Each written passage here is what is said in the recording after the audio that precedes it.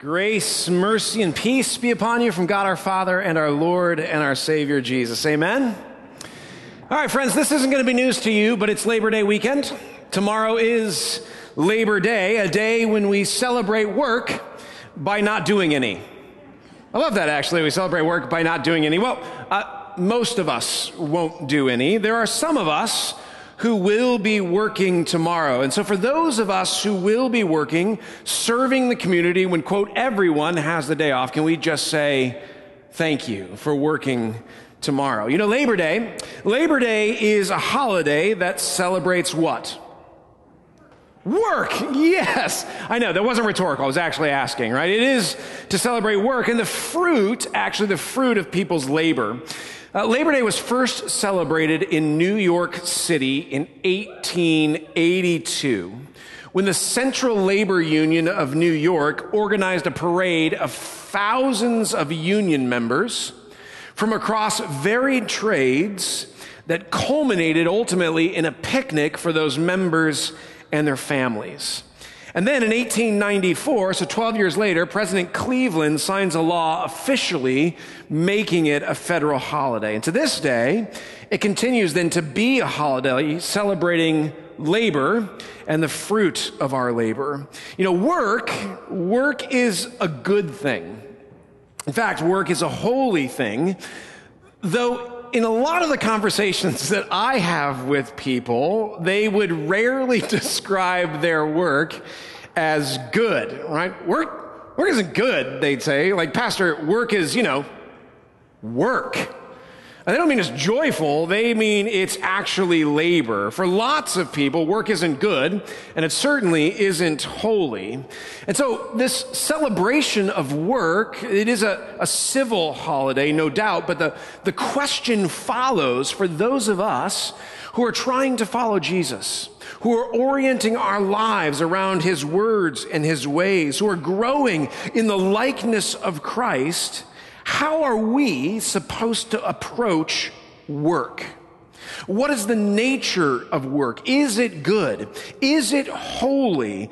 Or maybe a bit more subtly, is some work more holy than other kinds of work? And finally, is work ever joyful?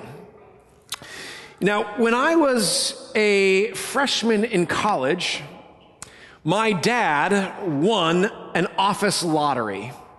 And as luck would have it, it was 2 seats at the United Center in Chicago to watch the Chicago Bulls, complete with a suite at the downtown Hyatt.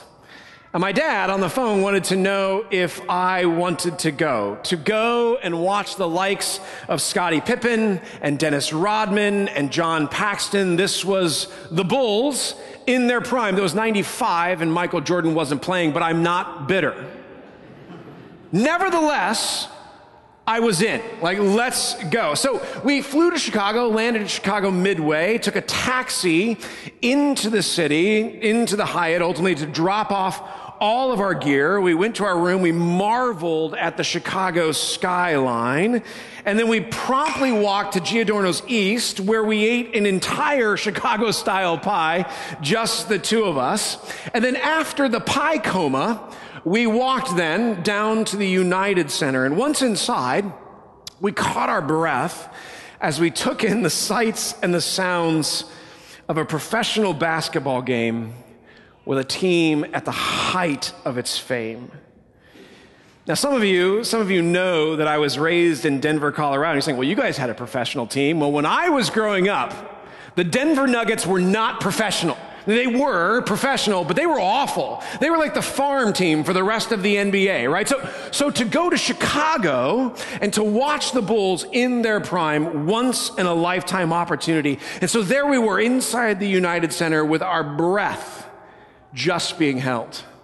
My dad was asking the usher the best way to get to our seats. And I remember the usher looking at us with a certain level of pity, but also with a little bit of awe. And I know my dad sort of caught all of those nonverbal bits of communication. He's like, I know, we're not from here. We just don't know the best way to our seats. And the usher says, oh, your seats are really easy to find. You see those folding chairs right down there on the wood alongside the court?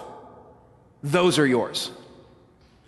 Now, I know it's hard to believe, but my dad and I didn't realize that we had courtside seats at the Chicago Bulls game at the United Center. Now, friends, when we got to the seats, these folding chairs, but with really nice padding, right? When you got to the seats, there were menus placed on the seats, and not long after that, a server came and asked what it is we wanted. My dad, being the frugal businessman that he started talking about cost as I'm watching in awe, like Dennis Rodman in all of his tie-dye hair glory, right, trying to warm up. Now, this is crazy. Turns out that if you're sitting in those folding chairs with the nice pads, the food is free. Now, I don't know if it's still the same, but believe you me, my dad and I took every bit of advantage of everything that they were going to bring to us. I swear, we probably ordered everything off of the menu, and they gladly brought it to us. Unfortunately for my dad, beer was not free, but the food was, and we took it all. Now, the highlight, honestly, for me of the day was not just being there at the United Center or the pizza or even all the food they kept bringing to our seats. It was the third quarter. In the third quarter, John Paxton dove for a ball out of bounds, and he landed at my feet. And as he got up, I did what every college-age basketball-loving kid would do. I gave him the proverbial slap on the tush and told him, "Good job." "Yeah, dog, that's right," because I'm cool like that. When I look back on it, it probably wasn't the best, but in the moment, right, I was in, right? I was like, we going, I'm here. It was really just an amazing opportunity. As my dad and I rode back to the hotel, I thought about how different our experience would have been had we sat somewhere else in the building. Because at the time, it felt like those that were closest to the game, those sitting in the folding chairs courtside, were having the best experience. There are clearly levels of demarcation. There is a line between those where servers bring them food and those who are going to wait in a 10-minute line for nachos that are both stale and overpriced. A line between those who are literally courtside watching the real thing, hearing the squeak of the sneakers, and those who are sitting so far up they're watching the real thing but on a TV screen. A TV screen, by the way, they could watch in their own home with their own bathroom with food that is neither stale nor overpriced. There are just levels of demarcation inside of the building. And there is an assumption, and the assumption is this, that those seats nearest the court have the most value. And because they have the most value, they therefore have the most joy. Now, whether we know it or not, this kind of thinking has seeped its way into the church. It is subtle, and it's sometimes below the surface, but there is a kind of thinking that is detrimental to the expansion of God's kingdom on earth. The thinking is this, that there are some kinds of work that are better than others. There are some kinds of work that are more God-pleasing than others. There are some kinds of work that are more holy than others. There are some kinds of work that if you have the right kind of work, then you're going to sit courtside. But if you have that other kind of work, then you're sitting in the nosebleeds. And there is, interestingly, a slight derivative as well. In order for my work to be God-pleasing, then it needs to be overtly Christian. Or maybe just a work at the church on Sunday. There's some wonderful Martin Luther folklore. And I say folklore because the exchange of this conversation is not written in any of Martin Luther's works. But the story goes like this. Martin Luther was approached by a working man who wanted to know how it is he could serve the Lord. And so Luther asked him, "What is your work right now?" The man replies, "Well, I'm a shoemaker." And much to the cobbler's surprise, Luther's reply is this, "Then make a good shoe." It's interesting, Luther didn't say, "Make Christian shoes." And he didn't say, "You should sell the shoes and be a monk." All he says is, if you want to serve the Lord by what you do, just make good shoes. And friends, this actually is the key for us to understand the nature of work. And it's rooted in Paul's letter to the Christians at Rome that we heard Tom read just moments ago. So let's grab a Bible together. We're going to go to Romans chapter 12, verse 1. There's Bibles in the pew. They're in front of you. They may be under the seats if you're up front or in the sides of the chairs. You can paper, digital, doesn't matter. Romans chapter 12, beginning at verse 1. Romans chapter 12, beginning at verse 1. Now, as you're getting there, Romans, the book of Romans, is by and large St. Paul's most dogmatic book. It dives deep into the themes of sin, judgment, justification by grace, what it means to be the remnant of Israel, and what it means to have a sanctified life. And when we get to Romans chapter 12, St. Paul begins to address what it means to live in response to the scandal of God's grace. What does it mean to live in response to the scandal of God's grace? So here we are, Romans chapter 12, beginning right at verse 1. Paul writes, "Therefore, I urge you, brothers and sisters, in view of God's mercy." So we're going to pause here. Paul is going to urge us to a kind of behaving. He's going to urge us to a kind of behaving, but it's going to be in view of God's mercy. Again, if we had read the rest of Romans, we would read that we are dead in our sin, much like we said at the baptism this morning, and that by God's work in Christ Jesus, his life, death, resurrection, and ascension, because of that work, we've been moved from death to life. That's God's mercy. And so Paul's going to urge us to a kind of behavior in view of what God has already done for us. So he goes on, he says, this is the behavior now, to offer your bodies as a living sacrifice, holy and pleasing to God. This is your true worship. In other words, St. Paul is going to urge us to give everything we are, body, soul, mind, and spirit. We're going to give everything back to God. In view of what God has done for us, we're going to give him everything. We're going to give it back to him. And when we do, Paul says, that'll be worship. So he goes on, verse 2, do not conform to the pattern of the world, but be transformed by the renewing of your mind. And then you will be able to test and approve what God's will is, his good, pleasing, and perfect will. In other words, you're going to give your whole self back to God. And you're going to do it in a way that is different than the culture. Do not be conformed to the culture, St. Paul says. Don't give yourself to your work in the same way the culture does, but be transformed by the renewing of your mind. Give yourself differently. Be motivated by something else. There's a pastor here in the States, Pastor Tullian. He wrote an article in Christianity Today about 5 years ago. And in it, he's trying to wrestle with really these two verses of Romans chapter 12. Here's what he writes in that article of Christianity Today. He says, as Christians, we can serve God in a variety of vocation. And we don't need to justify that work, whatever it is, in terms of its spiritual value or evangelistic usefulness. We simply exercise whatever our calling is with new God-glorifying motives and goals and standards. Now listen to this. He says, outwardly, there may be no discernible difference between a non-Christian's work and that of a Christian. Let me pause there, because that's key. He's saying outwardly, there is no discernible difference between a non-Christian's work and a Christian's work. The difference, he says, the difference is found in the motive and the goal and the standard. Said another way, Christian work is work that begins in the heart.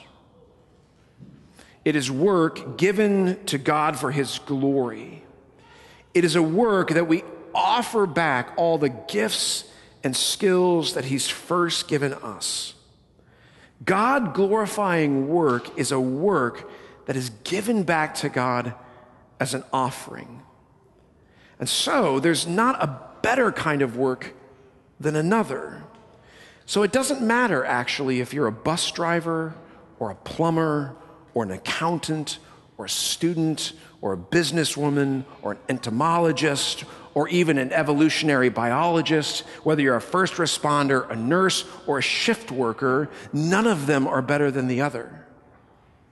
Each work, when given back to God fully, when offered to him as an offering, it is God glorifying, and it is beautiful. In other words, in the Christian work realm, there really is no difference between courtside seats and nosebleed seats. We are all present at the game. But let's pick up with Paul here in Romans chapter 12, verse 4. We're going to move down to verse 4. Paul says, "For just as each of us has one body with many members, and these members do not all have the same function, so in Christ we, though many, we form one body, and each member belongs to all the others. We have different gifts according to the grace given to each of us. And so if your gift is prophesying, then prophesy.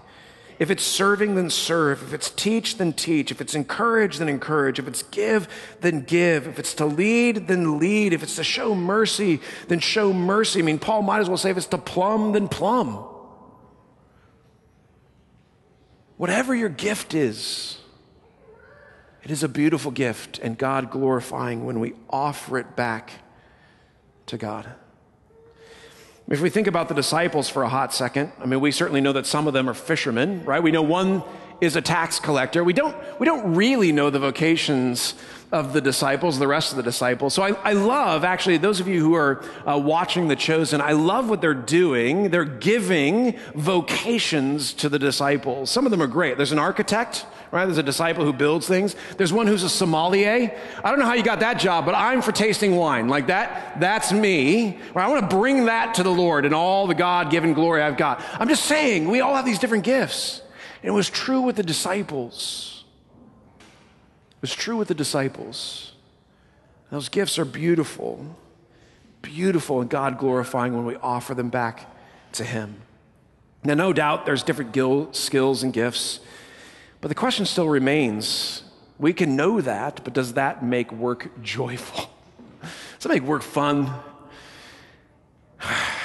To get at why work is often not fun, we have to go back to the very beginning of the scriptures, all the way back to Genesis chapter 1, really beginning probably around verse 26-ish or so. Here's what Moses writes. He says, "God said, let us make mankind in our image. Let us make mankind in our likeness, so that they may rule over the fish in the sea and the birds of the sky, the livestock, the wild animals, and over all the creatures that move along the ground." Now, there's a lot of things happening in this one verse, but for the sake of time, I'm going to try to boil it down to two things.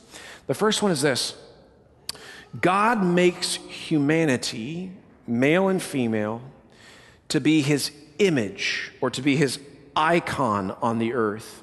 In other words, there's something about humans, male and female, there's something unique to them as embodied beings in order to be God's image on the earth. And as God's image, then, this is the second thing, male and female are to rule over the fish, the birds, the livestock, wild animals, and the creatures.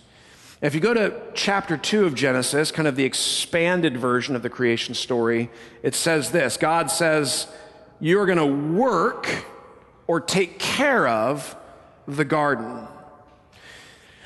So let me recap really briefly. God created humans, male and female, to be his image in the world, to embody him in the world, to be a physical representation of God on the earth, and to work. That's what he did in Genesis chapter 1. God created us to work before the fall into sin. In other words, working is a part of the perfection. It's a part of the perfected creation. So said in another way, work is good. It's holy. Why isn't it joyful? The reason it's a pain in your foot is that work now comes after the fall of humanity into sin. We read in Genesis chapter 3, "Cursed is the ground because of you. Through painful toil, you will eat your food from it all the days of your life. The ground will produce thorns and thistles for you, and you will eat the plants of the field. And by the sweat of your brow, you will eat your food until you return to the ground." In other words, let me put this in like Pastor Brian translation. In other words, work is going to be hard, and you're going to do it until you die. Like, thanks Adam and Eve, right? That's what we get from them, that work, though it was designed to be good and holy and even joyful, it is now a pain in our foot because of sin. It's hard. But even though it's hard, it doesn't change the fact that God made it to be good and holy. And that if we are humans, we are designed to work, to offer back our gifts and our skills to God, to offer him all of ourselves as an act of worship. And that work is good. You see, the difference between the work before the fall into sin and the work after the fall into sin is work that is done in the presence of God. You know, I've often reflected on that experience at the United Center in the Chicago Bulls, thinking about the joy of that experience, of sitting courtside, of hearing sneakers squeak, of tapping John Paxton, saying good job, of all the food that we ate that day. But here's what I've realized over time. The thing that makes that experience joyful is not courtside seats. The thing that makes that thing joyful is not the amount of food that we ate. It's not the squeak of the sneakers. It's not even John Paxton at my feet. The thing that makes that experience joyful is that I got to do it in the presence of my dad. That's what made it joyful. We could watch it courtside. We could watch it in the nosebleeds. We could watch it on a small little TV screen in the hallway as we waited for nachos that are stale and overpriced. But if I get to do it in the presence of my dad, it's joyful. So too, when we offer our gifts and our skills in our varied vocations. So whether you're a teacher or a lawyer or a doctor or a businesswoman or a plumber or a student or a pastor or you work out of the house, it doesn't matter. Each of those works, when given back to God, are beautiful. And we do them in the presence of our Father. And that's what brings joy to our work.